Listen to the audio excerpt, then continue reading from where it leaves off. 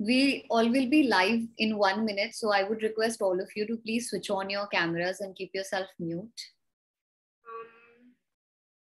I'm still waiting for Praveen though. He's just joining. Snigdha, the post that you shared on your LinkedIn, the logos that you've used are the ones that you put up before we got it corrected. Just a second. I'll just get it corrected. Thanks.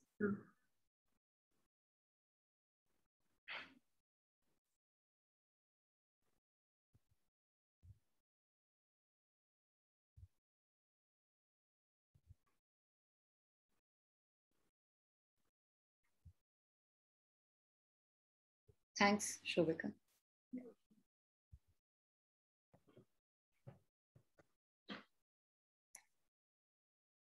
Sumit, are we live? Okay, so we are live now.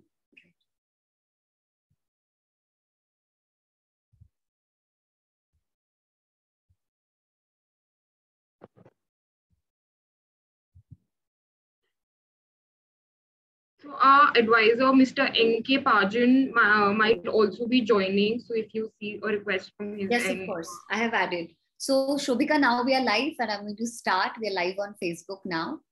So my name is Snigdha Verma and I'm from IndiaVisionFoundation. I head the communications at IndiaVisionFoundation, and today we are commemorating the Menstrual Hygiene Day. And for the same, we have hosted a panel discussion which is going to talk about the relevance of menstrual hygiene in the light of COVID-19 and how we are seeing these days how people are struggling in the marginalized and vulnerable communities. We are going to highlight the challenges, and also it's an attempt to give some action oriented points that would be helping these communities here. We have a very good and a very rich, diverse panel with us today, which I'm going to introduce briefly as we go ahead. First of all, I would like to welcome all of you to this panel discussion, and thank you for joining us today. So to set the tone of the program, I would like to invite Mr. Praveen Kam from Spark Minda, who's also our collaborator and who has also partnered with us for a project inside the prisons, which is known as Project Shakti. So welcome, Praveen, and over to you now.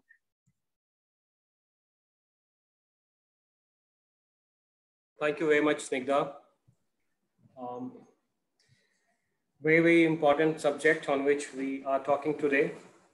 And we all know that access to menstrual hygiene management is just not a need, but there should be a sustainable practice. And we do understand that this is a subject of human rights. The Sustainable Development Goals of United Nations also looks at the importance of menstrual hygiene management and its accessibility, majorly in the vulnerable groups of not only India, but various parts of the world. So particularly if in context of India, if we look at, we have a lot of facts, which we also learned by working on this important subject, menstrual hygiene management. I represent an organization called Spark Minda. I take care of the foundation for the group, and in our foundation, there are various CSR programs based on skilling, education, environment, resource protection, persons with disabilities, and women empowerment. And we understand that menstrual hygiene management is one of the major subjects to be dealt.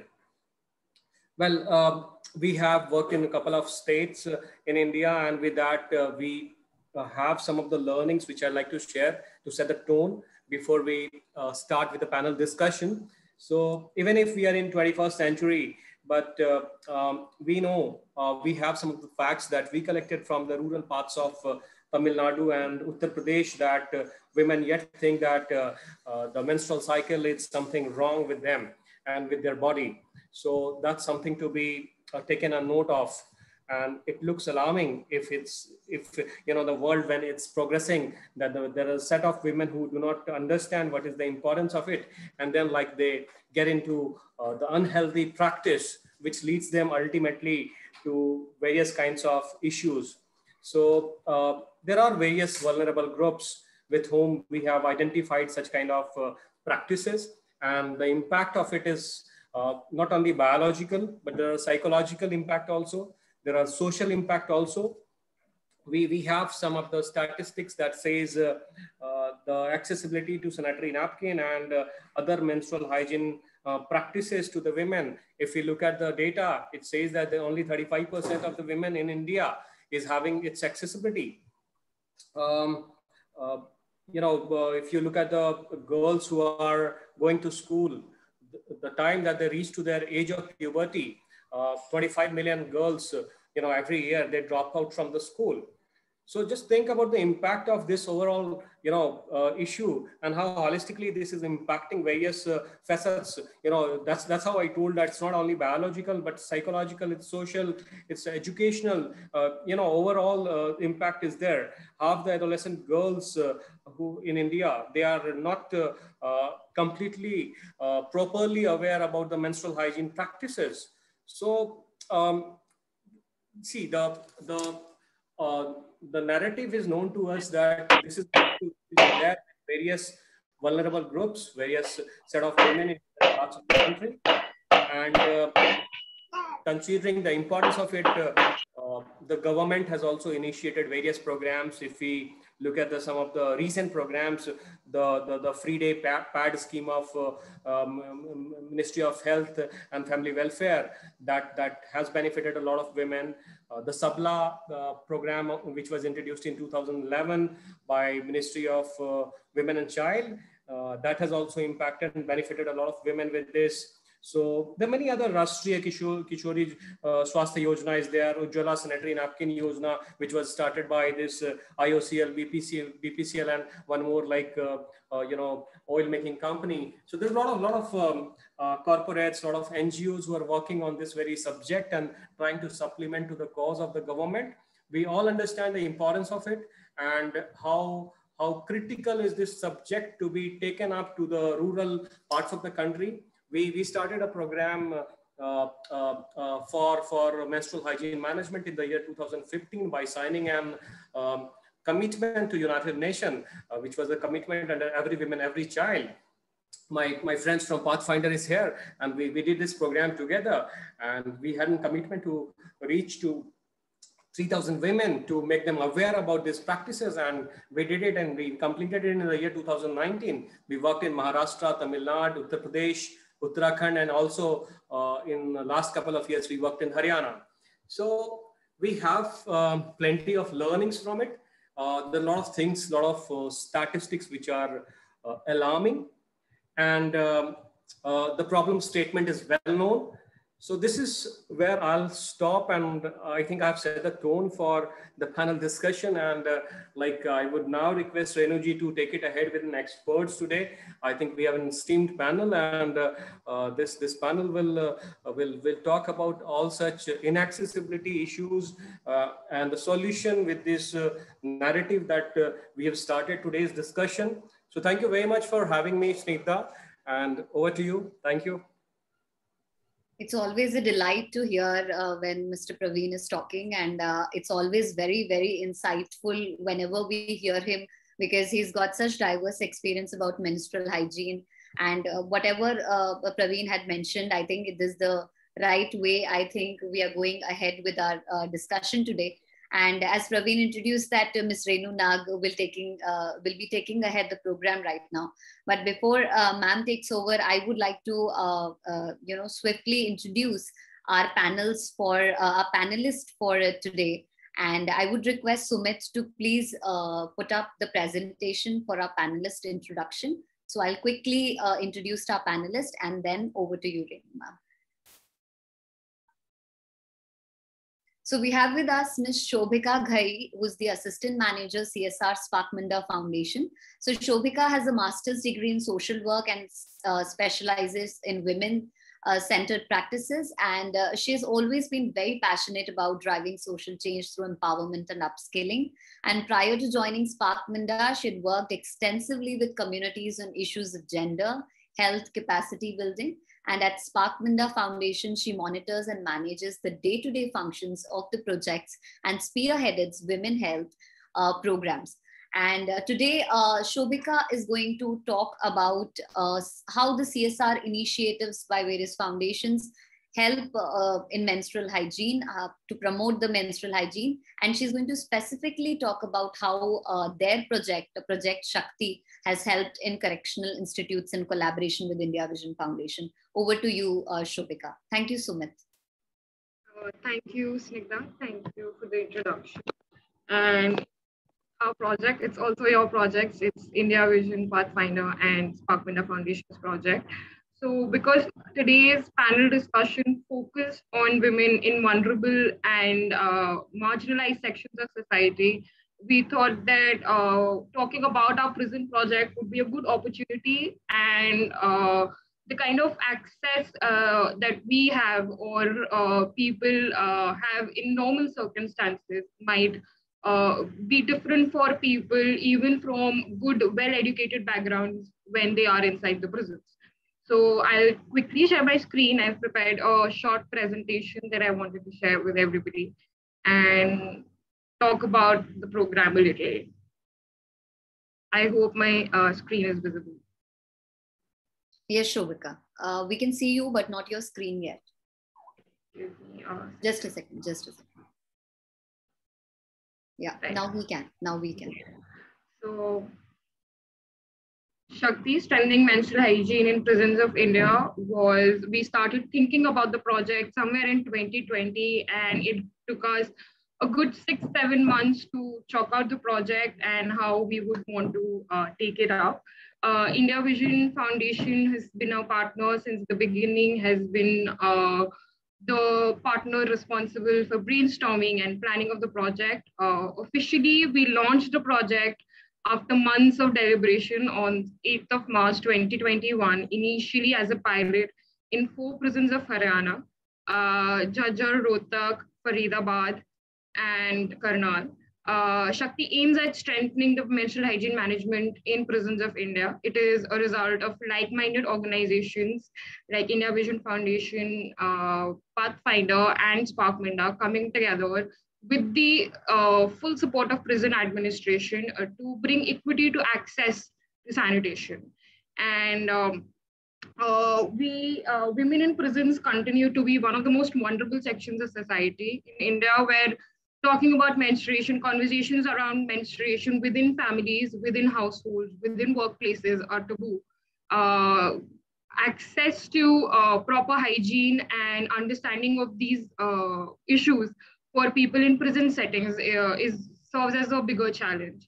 So we identified that through a study that there was limited access to sanitary napkins, inadequate disposal facilities, and lack of conversations around menstruation within the prison premises as well. And that is why we initiated Project Shakti. A baseline study was conducted by IndiaVision in the prisons with 100 women. And some of these findings I'm sharing here, they found that the 84% of the respondents were of menstruating age. 76% of them belong to low-income groups, while 96% came from urban settings. In terms of access to sanitary products, it was found that while women do get sanitary napkins from the prison authorities, they are not adequate, as different women have varied periods, different needs, and a set sanitary napkin cannot be given to them. And because of the sharing of common spaces and washrooms, the disposal facilities in the prison was also a cause of concern for the inmates. Respondents were also asked for their initial source of menstrual knowledge as to what they understand and when did they find out about what menstrual health or menstrual hygiene was or menstruation was. It was found that over 81% of the women had no knowledge of menstruation before they hit puberty, and many still considered it to be a curse of God. So how did we decide to intervene in the prisons? Initially, in the first phase, sanitary napkin vending machines and incinerators were installed in 4 prisons as part of our pilot. And we collaborated with Pathfinder International for technical support, and an MHM training module was developed specifically for prisons. And a TOT was conducted for trainers to go inside the prisons and conduct training. MHR tool is currently being developed, under which a comic booklet has already been designed to distribute amongst the inmates at our intervention locations and raise awareness about MHM. Because of the second wave of COVID, we had to adapt to the new normal, and we took Shakti to a digital platform and conducted online. We have already conducted 2 sessions, one in Jhanjhar and one in Ambala prison, to raise awareness. And these sessions were conducted on the 24th and 27th of May. We have also developed, as I hope you can see on your screen, a comic book called Seedhi Sachi Baat with the help of Jatan Sansthan and a people-based organization, which covers most menstrual hygiene management knowledge, and covering till menopause, talking about menopause to cover women who are not in their menstruating age within the prison anymore. And in our road ahead, we aim to cover more prisons in the year to come, and maybe hopefully reach 13 more prisons in this year, and take this project in the next 4-5 years pan-India. Our project partners is IndiaVision, Haryana Prisons, and Pathfinder International. So that's all from me. I think I've taken enough time, and I'd be happy to answer any questions at the end of the session. So thank you. Thank you. Thank you so much. Thank you, Shobhika. And now I would like to introduce our next panelist. And Sumit, can we have the slide, please?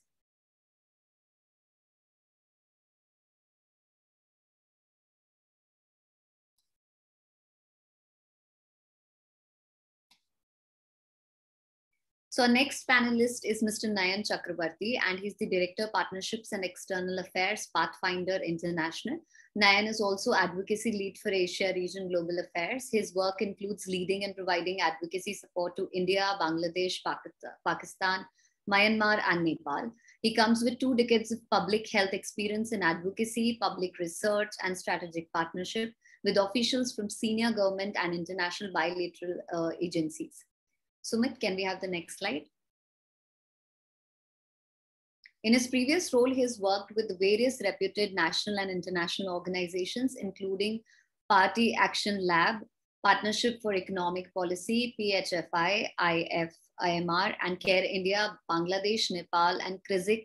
Education credentials includes Masters in Public Health from London School of Hygiene and Tropical Medicine, University of London, postgraduate in Rural Management from Xavier's Institute of Social Services, undergrad in Agriculture, and PhD, which is ongoing from VU University, Amsterdam at the Netherlands. He's also the recipient of the prestigious Wellcome Trust Fellowship.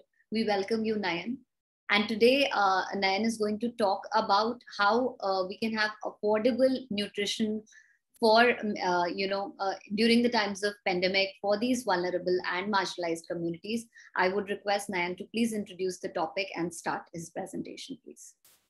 Thank you so much, Snigdha. I hope I'm audible. Yes, you are audible.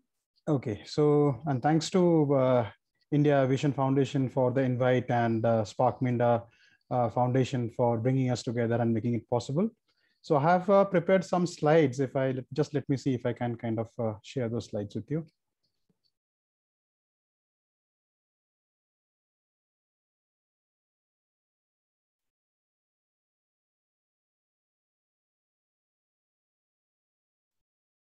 We can see your screen. Okay.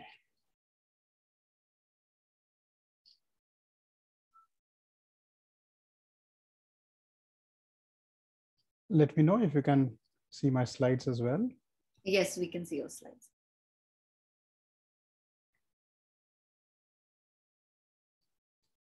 Okay, so thanks once again. And so I'll be very quick. And these are the things, we already kind of know about it. And so I'll try to be very brief. So I want to kind of talk about the affordable ways of meeting our nutritional needs for menstrual hygiene and COVID-19.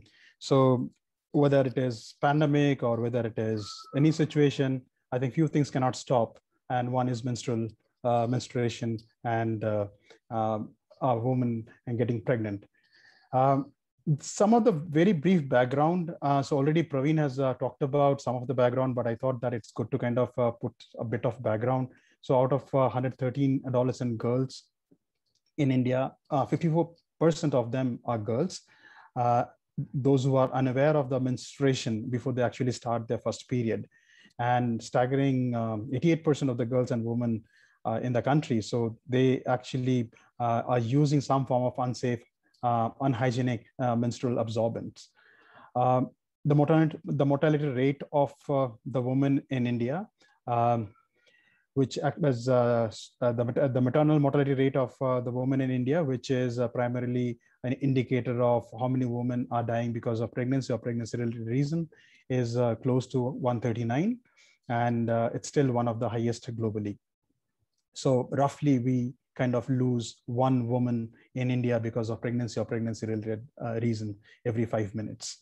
So if you look at the direct reason of why so many women are dying in India. So one of the key cause of those deaths are postpartum hemorrhage, which is close to 26% of the total deaths of maternal deaths. So talking a brief about anemia prevalence in children and adolescents. So if you can see the graph here, so anemia is quite widespread, and this is something that we know. Almost more than half of the children are anemic. Half of the women, those who are pregnant or not pregnant, they are anemic. But what is interesting to note here is if you look at, so these are the graphs. So this one is of children. I hope you are able to see that. This is non-pregnant. This is the bar for the pregnant woman, and this is all women put together. And this is all men put together. So when it comes to anemia, and not a surprise, less than half of the men as compared to women, they are anemic. And out of the different reasons, why women are anemic, so iron deficiency stands out to be the key reason. Close to around 66% of, so this is kind of talking about how this menstrual health and hygiene, how it is actually linked to the larger cause. I think Praveen was also touched upon it. Just to give one example. So I don't know if you have kind of followed this news that which came out in 2019, and this came up in the Hindustan Times, that close to 66% of the girls from the government schools in Delhi, so they actually skip their classes when they are menstruating, which actually means that on an average 4 days a month, put together 50 days in a year. So just imagine the kind of the impact it will have on their education, their learning ability, and further, their contribution to the labor force. And no wonder why, in spite of being one of the fastest growing economy across the globe, if you look at the female labor force participation, it's one of the lowest globally. It's 1/4. And of course, with the COVID-19, I think the labor force participation of female was itself very low, but COVID-19, contributed to the problem further. And if you just look at this one data, which is when the lockdown was imposed in the country. And so this is the data from that time. So during the period March to April 2020, close to 26%, so 1/4 of the women workforce, those who were there in the workforce, they came out of it. And as compared to that of the men, which is 13.4%. So it's again, the woman which has bear the brunt of coming out of the labor force. At one end, the representation is low, was much lower globally. And at the other end, because of COVID-19, there has been a lot of women, those who are part of the workforce, they further came out of it. And this is also, been kind of pointed out in the NFHS 15/16 that the woman faces, the extraordinary kind of mobility restrictions also, and almost half of the women, they can't even go to nearby market alone. So the women's participation in the labor force, that's something which is very important if you also look at it from the economic perspective. And this was the study which was undertaken by the UN Global Compact Study 2020, which talks about that women participation in labor force if this would have been as similar to that of the men. So that can boost the GDP of the country by 27%. I think this is strong enough reason why it is important to talk about menstrual health and hygiene.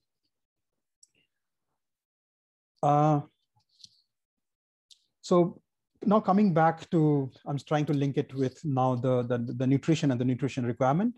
So we know that all natural beings, whether it's human or anything else, we have the inbuilt ability to protect, heal, and also to flourish if the food and the resources that's available locally, if we have right access to them.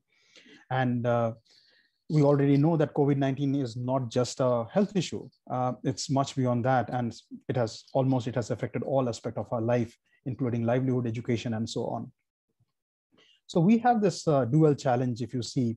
So at one end, we need to stay healthy to and boost our immunity. And at the other end, the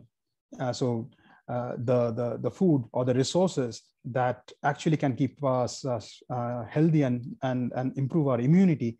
So there are issues around accessibility and affordability at the same time. So I think we are in that stage where we know that there are a lot of resources, there are a lot of nutrition which are available locally, but the question is, are those resources, are those nutrition, those are affordable and accessible at the same time? Although the requirements, if you see, and if you look at the different food groups, and if you look at it from the immunity point of view or keeping us healthy point of view, so the two groups, which are the vitamins and the minerals, that comes to as one of the strongest area. And we also are aware of that, the requirement of the vitamins and minerals is also age specific. So what a child of 6 years old would need and what an adult would need is very different. But just for the sake of simplifying this discussion, so we'll be focusing most on the adults as of now, because we are talking about Project Shakti, and it talks about the in-prison inmates, those who are in that age group. So looking at it from the COVID-19, the vitamins and minerals, which becomes very essential for us, and this is not a surprise, we all know iron. Why iron? Because we have seen that iron is one of the contribution why there are so many women, those who are anemic, and vitamin C, vitamin A, and zinc. So these are the other minerals vitamins that we'll be talking about. Moving forward, let us talk about vitamin A. And vitamin A, we all know that it helps us in our vision. So especially when it is dim light, but also it has other implications as well. And one of the area that it actually can help us to, and it provides the natural defense system to our body from illness and infection. Zinc and vitamin A, we can get it from different sources. I've put carrots and papaya, which are locally available and should be also affordable at the same time. Zinc. So zinc, we know that it has again a defensive system in our body, which improves the immunity in our body, and zinc also helps us to for the cell division, for the cell growth, and also helps us to heal. And one important aspect of zinc is it's needed for the sense of smell and taste. And when I say smell and taste, I'm sure that many of our thoughts has taken us to the loss of smell and taste when you get COVID positive. So zinc is, again, there are different sources. If you are a non-vegetarian, that's the good source. If you're a vegetarian, so a lot of dairy products, that's the natural source of zinc. I'm sorry, but you have just 1 more minute. I'm sorry. Okay, so I'll be very precise. Vitamin C, again, there are a lot of foods, citrus and all, broccoli and all. So, and drumstick, which is locally available, and it has a very high nutrition value as well. I just want to talk about 3 wonder ingredients: garlic, turmeric, and ginger, which are locally available, and all of them has very strong antioxidant properties. And these are the things which were there in our culture, and we have been taking in different forms. Garlic, the best way to take it is in raw form. When you crush it, it forms allicin, which is an important compound. And this is also important also to keep us our blood pressure and diabetes under control. I'll stop with this saying that, this is a saying which is a Persian one, that we are going through a very difficult phase, but I'm pretty sure that, this too shall pass. And so I'm pretty confident about that as well. So I'll stop there. Over to you. Thank you so much, Nayan. And I think this was quite insightful, and we got to know a lot of relevant things from your presentation. And now I would request Sumit to please help me introduce the next panelist with us.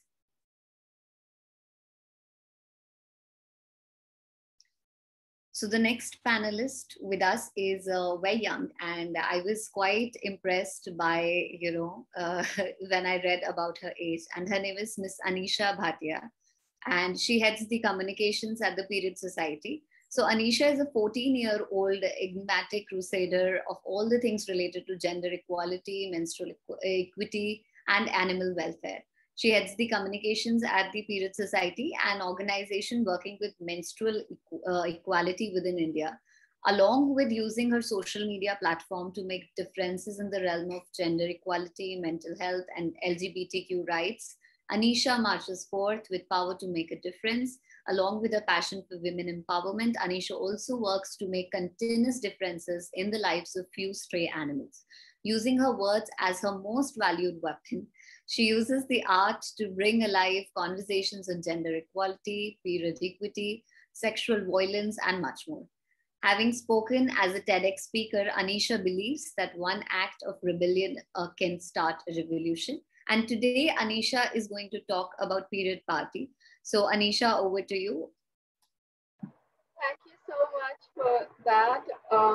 I just will very quickly share my screen. Can you see my screen? Yes, we can. Yes, we can. Perfect. Thank you. Hi, everyone. So today I'm going to be speaking about period poverty in the light of COVID-19 specifically. But before that, I would like to tell you a little bit about the organization that I am from. I am from the Period Society, and we are a completely youth-led organization working towards ending the menstrual stigma in India.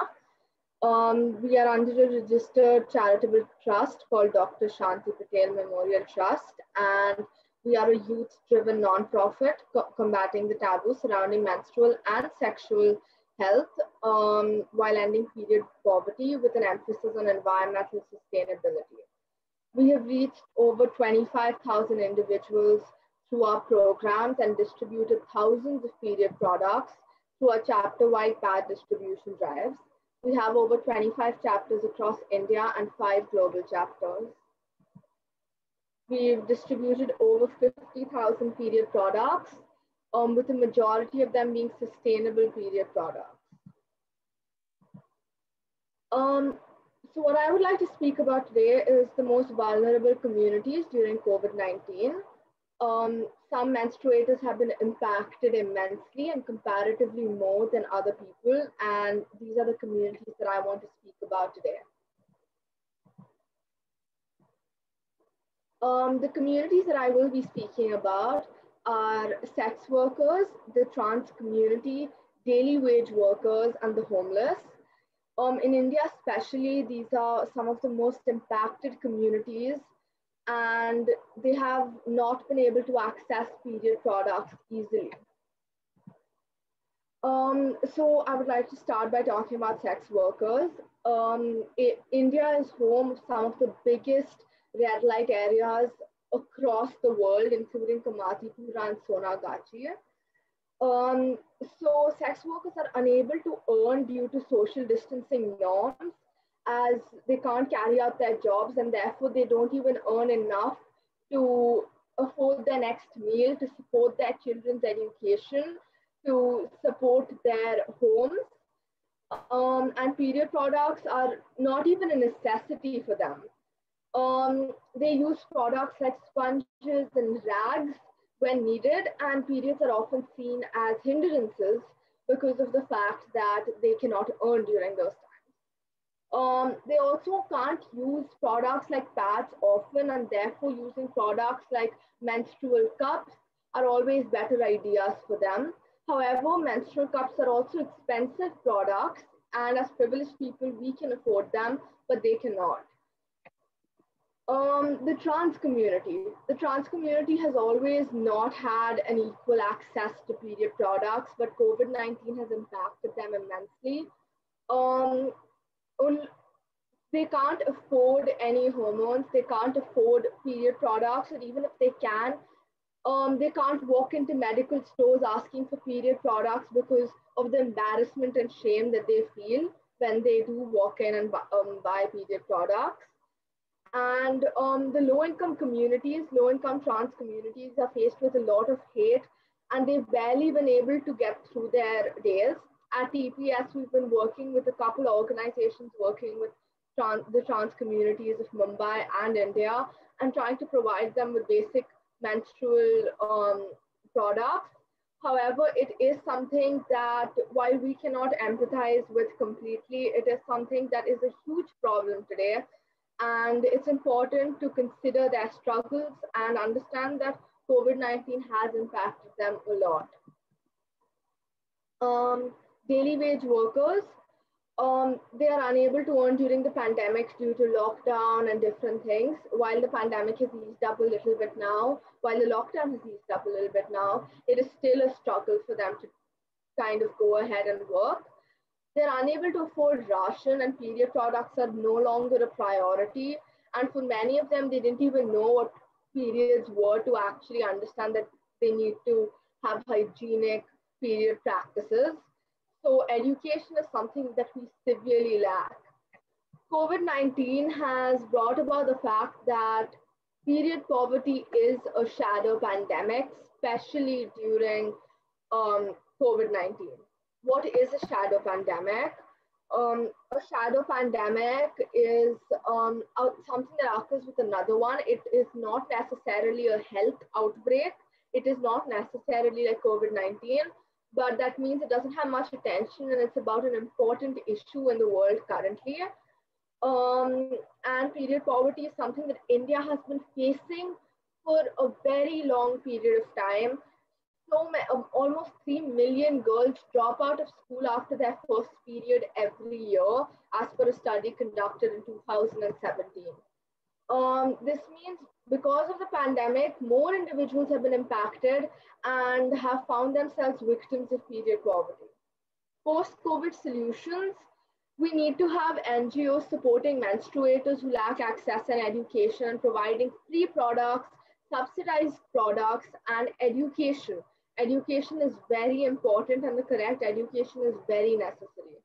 Government spending and initiatives to support education and awareness are needed too. Governments have to be able to spend enough to support these different people and to support menstruators across the country. But we need to start with education and comprehensive sex education curriculums in schools, including government schools, so that no menstruator drops out of school after their first period due to a lack of knowledge on what it is. That is all I had to speak about today. Thank you so much for listening. And if you have any questions, you can reach out to us via email at periodsociety@gmail.com. Thank you so much. Thank you, Anisha. I think this is really nice, and I think this gives us a worldview about different vulnerable and marginalized communities that we were trying to highlight. And thank you so much for joining us today. So now I would request Sumit to kindly present our next panelist with us.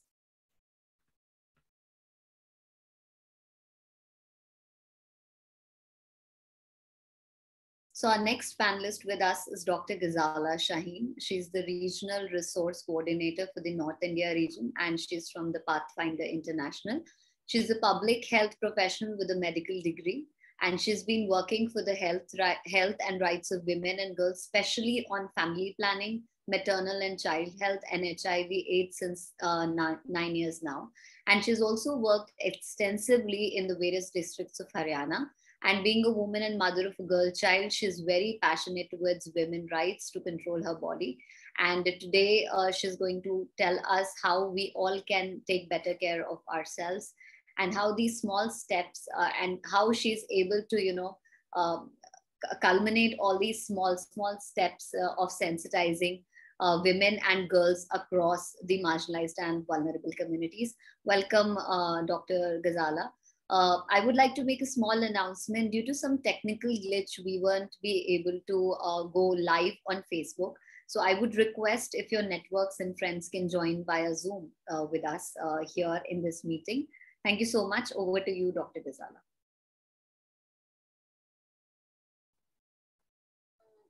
Good afternoon, everyone.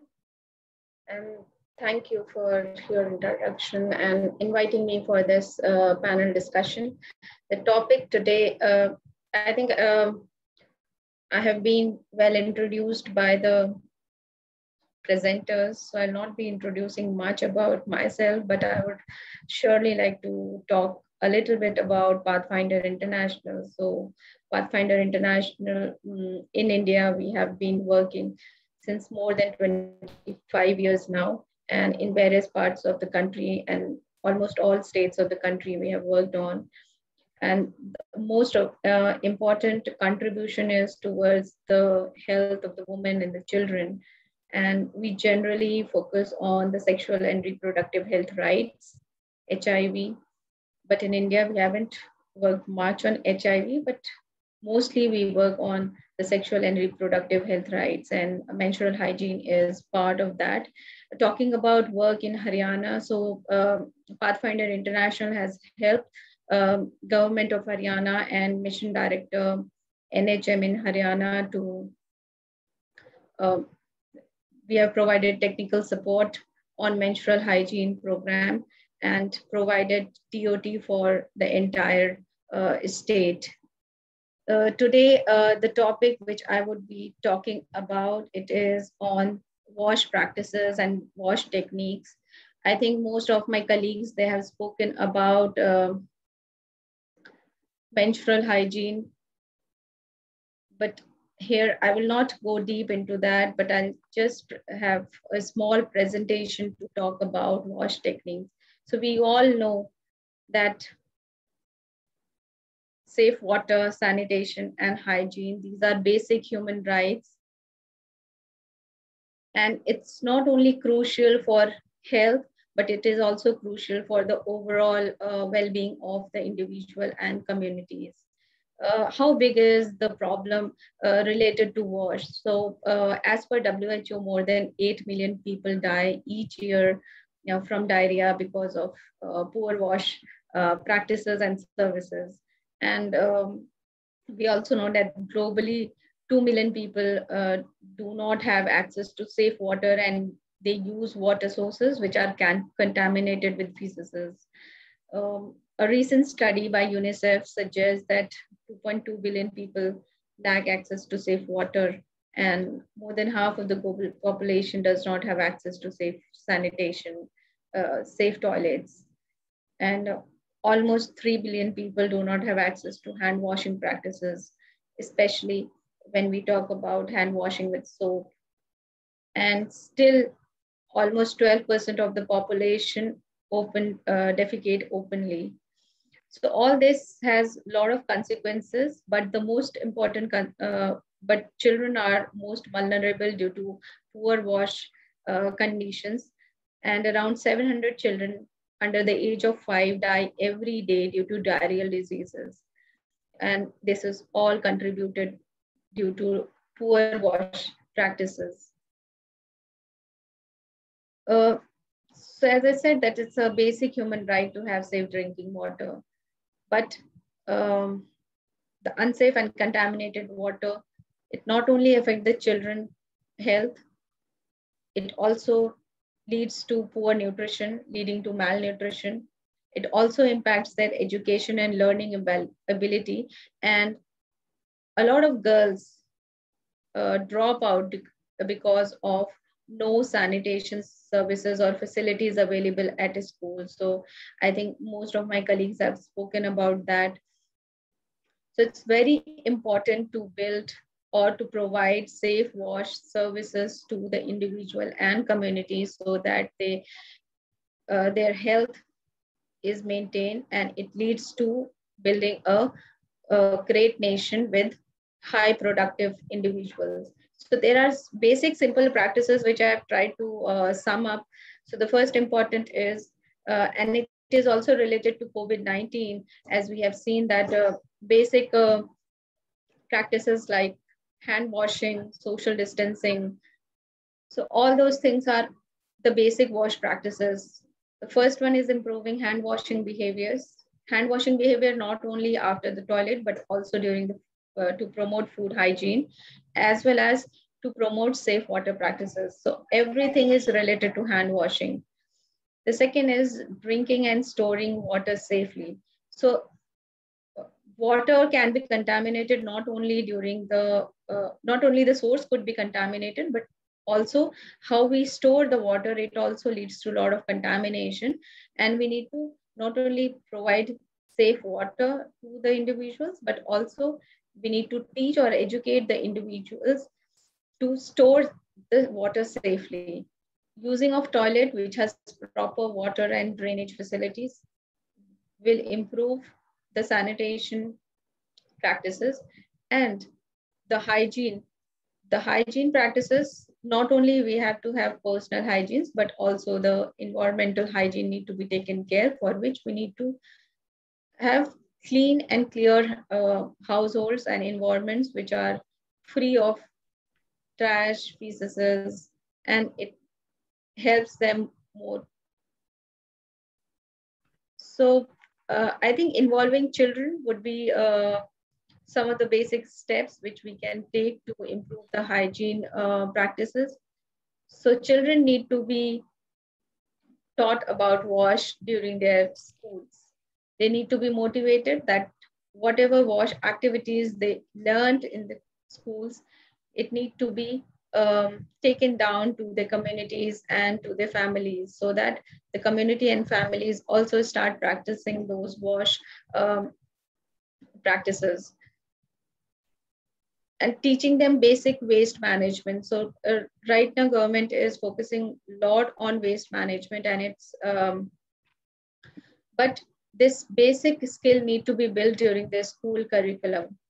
So good wash and waste management practices, if they are adopted consistently by the communities, then it will not only help us in preventing different illnesses, but it will also lead to a decrease in the transmission of COVID-19. And along with this, I think 2-3 areas are very important where wash need to be practiced. So first, individual level, we need to practice wash. Secondly, we need to practice at the healthcare facilities. So still we see that in a lot of health facilities, proper wash services are not available. A lot of health facilities, they do not have toilets, or they do not have hand washing facilities or soap availability. So we need to build good infrastructure for our healthcare facilities, so that they are able to provide quality healthcare services to the communities and individuals. Secondly, all the public spaces like schools. Ghazala, I'm sorry, please sum up. We are already short of time. Request you. Thank you. So I think this was all I wanted to speak about WASH. Thank you so much. Thank you, Dr. Ghazala. And now I would request Ms. Renu Nag, who's the panel moderator, to please take over and start with the Q&A. Ms. Renu Nag heads the Learning and Development at India Vision Foundation. Welcome, ma'am. Thank you, Snigdha. And first of all, let me thank all the esteemed panelists, because each one of them highlighted the relevance of menstrual hygiene and the various issues and the challenges that are linked with this problem. So thank you very much. All of you, in your own way, you have shed light on each problems also, as well as you have given solution also. While Shobika highlighted the issue of female inmates inside prison, how they are tackling the problem of menstrual hygiene, and how India Vision Foundation and Spark Minda Foundation, along with Pathfinder, is trying to solve this issue in prisons. I was happy to learn about period society from Anisha, who highlighted the issue of transgender, this problem of menstrual hygiene and health management in transgenders and various other sections of the society, vulnerable sections. While Nayan's solutions are actually very, he gave very simple solutions which are easily affordable and locally available. So I would request other people who are with us to actually go and read more about the solution that Nayan has given, which are actually the nutrition and the lack of accessibility to food during COVID is actually a real problem, especially in this vulnerable communities and section of the society. So your solution, Nayan, are very localized and easily accessible and affordable also. And I would like to thank Dr. Ghazala also, who highlighted the various wash techniques that can be easily adopted for us so as to face this problem of COVID-19.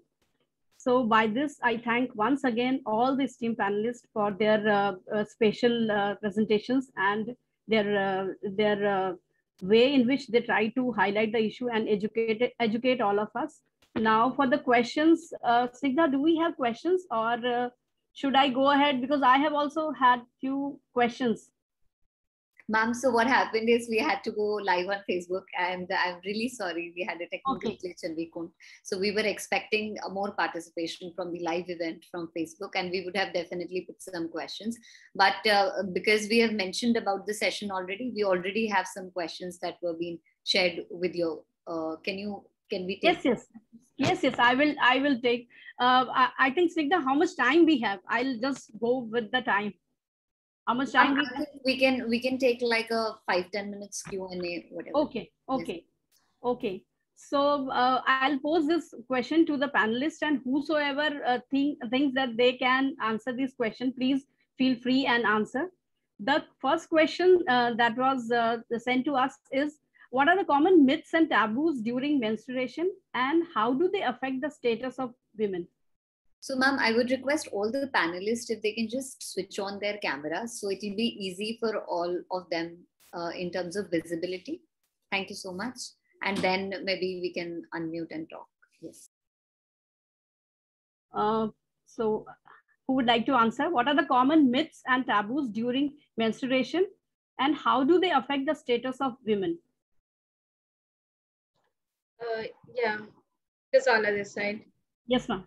So there are a lot of myths related to menstruation, but the most common ones are that the menstruation blood that is impure, and because of it, the menstruator becomes impure and she is not able to perform, or she should not perform basic daily practices like the religious practices or going into the kitchen, preparing food.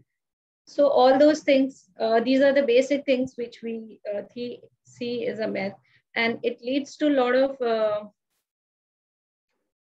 what you call the woman, as you said, that how it affects the woman. So it not only affects the woman mentally, but emotionally as well. And the woman, the menstruating woman, she feels inferior because she is not able to perform these basic daily activities which she is doing every day. And so this is one of the myths, though there are a lot of myths, but I think we are short of time. Okay. One question that I would also like to ask is, somebody has asked during present time, during the COVID time, there has been a really aggravation of mental health issues, especially in menstruating women and girls. So can any one of you highlight the reasons for this aggravation?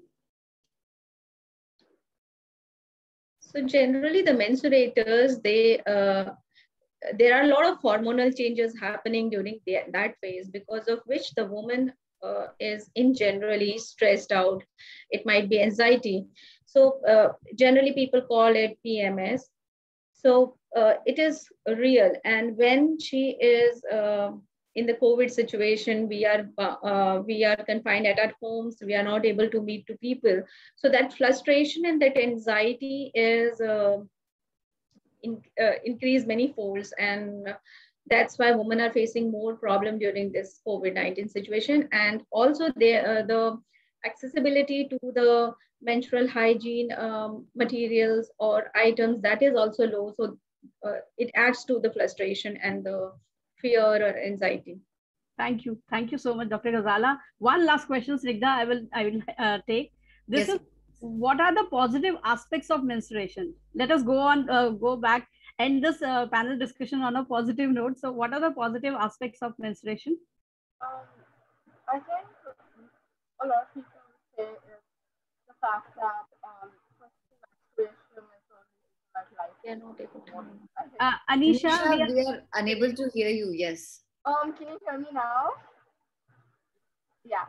So I mean, the first thing that I would say would be, everyone says that menstruation is the reason why life exists. So that's, I think, one of the biggest positives. But also, a lot of people do, if you look at it in a positive note, a lot of women, a lot of menstruators consider menstruation something that makes them feel powerful, something that helps them connect with themselves. And I think it's really person to person. But I think the positive notes of menstruation is just that over everything, I think a lot of people can connect with themselves in a way that a non-menstruator would be unable to. And I think that's something that a lot of menstruators, once they learn to kind of, beat all the societal norms that kind of hold them back from just considering periods as something that's okay and normal. I think a lot of people just connect with their inner self. Some people consider it a sign of femininity. Some people consider it a sign of life, strength. And I think, again, like I said before, it's person to person as to what you consider it to be. But I think it can make people feel very powerful about themselves and their bodies. Thank you so much. Thank you so much, Anisha. I think, 30 seconds. Can I just take 30 seconds? Yes, sir. Yes, sir, please. All right. So, somebody, you placed the first question about myths and taboos. Over various platforms, I keep advocating about one of my understanding with working in this subject, that this subject is known and is practiced as a subject for mother, daughter, mother-in-law, and sister. Till the time it remains the subject for them, this problem is not going to be sorted out. It has to be a subject for father, son, father-in-law, and brother also. The moment the society accept this fact and start practicing, we will get better results. Thank you very much. I stop here. Thank you so much, Praveenji. I think we all endorse your suggestion, your thoughts. Thank you so much. Thank you very much. Snigdha, over to you, please. Thank you, Renu ma'am, for moderating the panel and keeping a tap on the time of everybody presenting and keeping them, in the timeline. And also these questions are being rephrased by our team in English, and they were being asked by the beneficiaries from us, and we had collected these questions from them. We will try to, make smaller videos of this session and try to, help our beneficiaries and the marginalized and the vulnerable communities to understand this session more equally, because this session is definitely for them. So we will try to do our best to put this in parts and reach the right individuals at the right time. And thank you for all your time. And now to, since you've given your time out of your busy schedules, I would request Mr. Praveen and Ms. Monica, ma'am, who's the director of India Vision Foundation, along with Renu ma'am, who's head of learning and development, to felicitate you with an e-memento for your esteemed presence in this panel discussion. So Sumit, can we have the e-memento, please?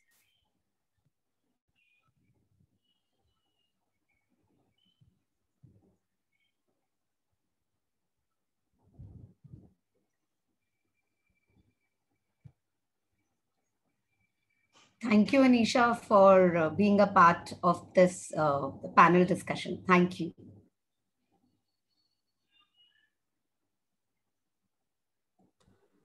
Hey, Anisha, thank you very much for being a part of it. Possibly this is that one discussion where I have joined in with one of the youngest panel ever. I think I've been part of more than 50 panel discussions or so. Most of the time, I'm the youngest out of them. I got a younger panel than me. Thank you very much. Very sweet, very informative. Thank you. Thank you. Thank you, Dr. Kazala, for your information about WASH. And I have attended both of your sessions in the prison also, which you did. And that was very, very informative. And thank you so much. And looking forward to our further associations also. Thank you very much, ma'am. Very informative. We keep learning from you. Thank you, Kazala ji.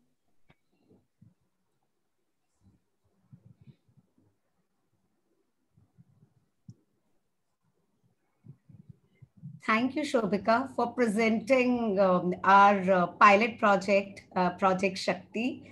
A lot to go on that. And now Praveen has given us another wonderful idea of doing awareness sessions with men. So surely we will add this component in our Project Shakti and see how we can do when the pandemic is little settled down and the prisons are open, how we can add awareness sessions for at least the youth in the men which we have inside the prison. So thanks, Praveen, for giving this, this suggestion. Thank you, Monica, and congratulations, Shobhika. You are very good and new project for you from Monica ji. All the best.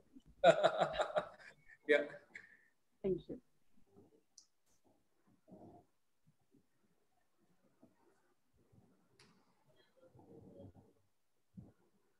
Can we have Nayan's e-memento, please? I think Sumit really liked the slide and just not presenting it, keeping him to himself. Sumit, can we have the slide for Mr. Nayan, please? So then the slide will come, but I would like to thank you for your for sharing your insight, which was very practical. And surely with this Project Shakti, we would be looking forward to more of our interactions and findings so that we can work and innovate accordingly. So thank you so much. Thank you, Nayan sir. Many of you may not be knowing that Nayan sir is my alumnus also, and people like me learn from him. So thank you for being the part of it, sir. Thank you. Thank you so much, Praveen, Monica ji, and all of us who had actually come together to make this project a grand success. And taking it forward, what Praveen said. So yes, I think, Anisha, you are the youngest panel member I have ever shared the panel with. And why I'm sharing this, because my son, who is 15 years old, is of your age. And I think this is a good beginning when the father and son or father and daughter can come together and talk about issues like menstruation. I think that's the beginning. And that's the world that, you know, we all want to see. Thank you so much. Thank you, Nayan. Thank you. Good thought. I think I'm more than delighted. I'm feeling very, very happy. This was one of my agendas for the Menstrual Hygiene Day, and I was constantly pushing this. And Swara, who's the founder of the Period Society, had to join us from New York.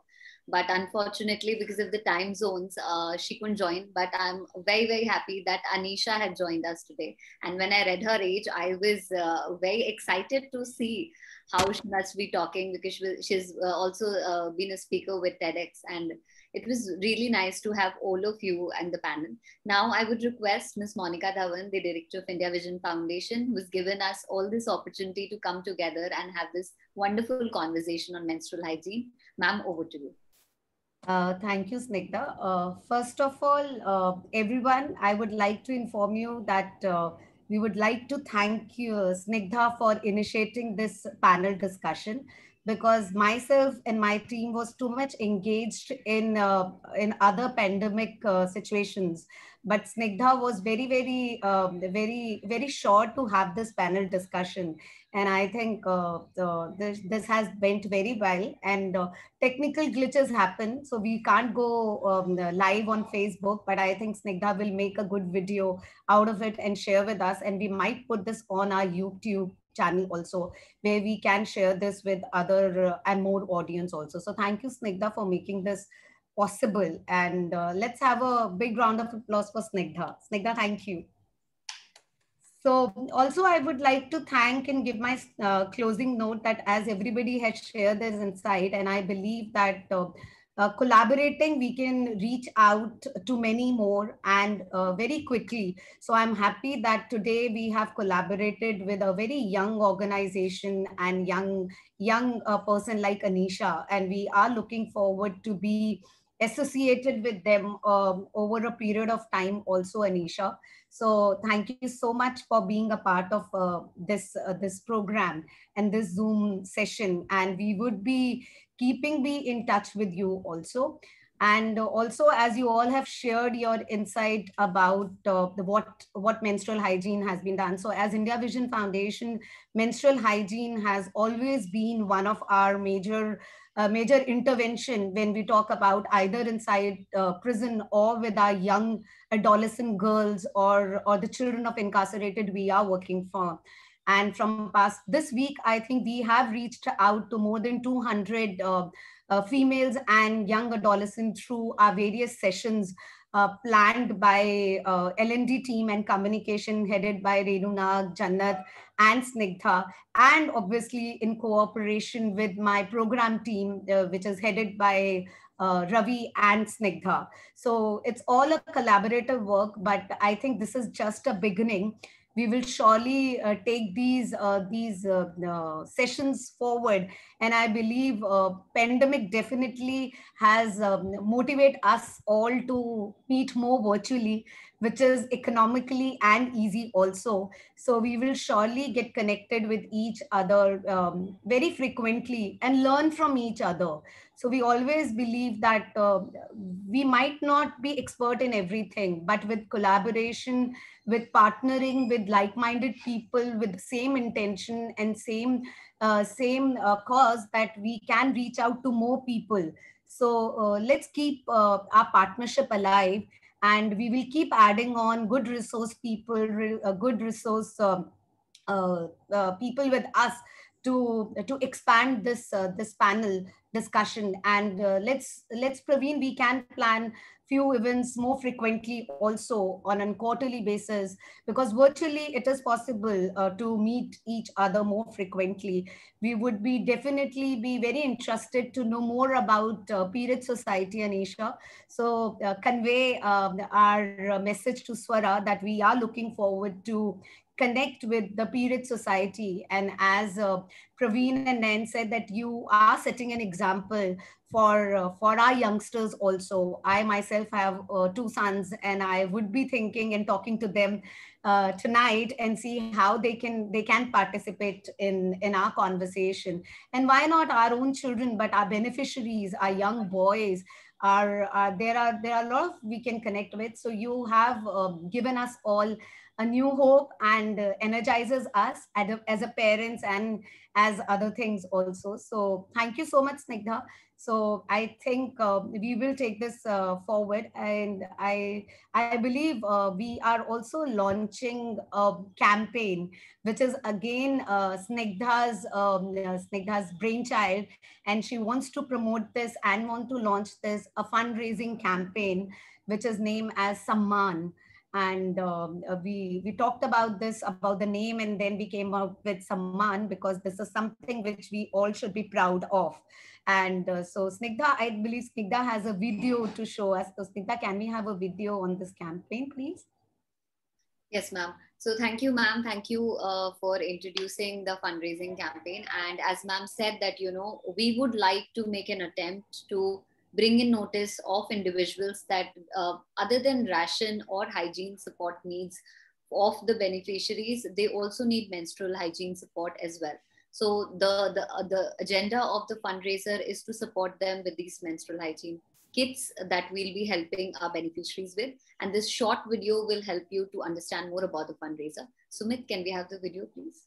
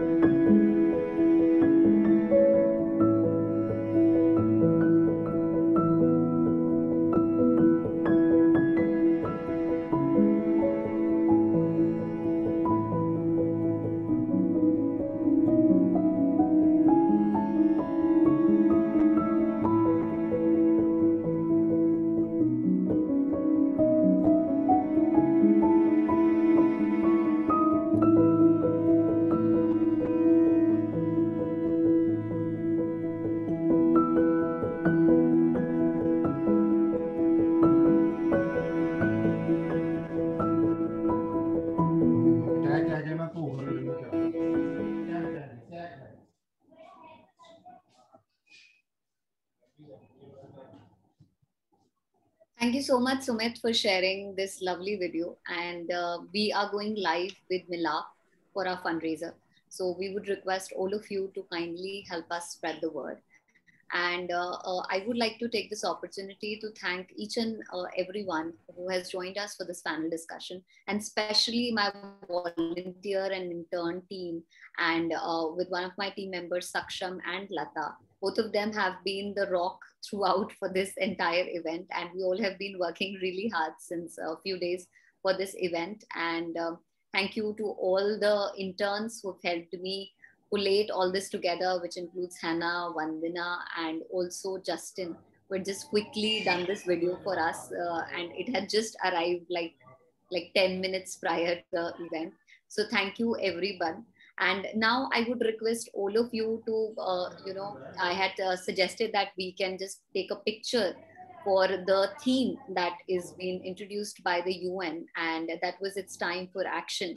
And this is our action point from India Vision Foundation, that we want to generate funds, and we want to help these vulnerable and marginalized communities, especially individuals who are staying in resettlement colonies. So I would request all of you to please switch on your cameras, and if we can just quickly write on a paper, and we can just put this together for a group picture.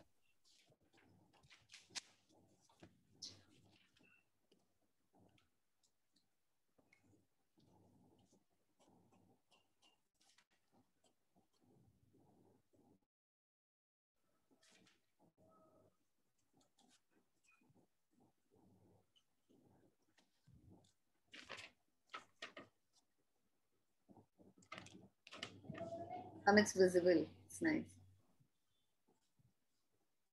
Saksham, can we have like everybody on the screen, please? Yes, everyone's on the screen. I'm just waiting for Shobika, ma'am.